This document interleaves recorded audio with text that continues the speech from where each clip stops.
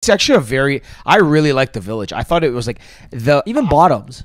Bottom. I think it was a cool bar. It's like and I don't mean this in an offensive way, but it's like cliche because it Base of the mountain. feels like what a base of the mountain bar should look like, and it feels like a place where you want to get hammered. Like we want to sit down at a table and either have a beer and talk, or sit at the bar and like just drink with your buddies. But it's not a place like you see again the videos from like Worcester. Like, hey, those are the crazy après ski parties. It's like, no, this is the place you go. You take off your snowsuit, you come, you have dinner, and you stay from 6 till midnight.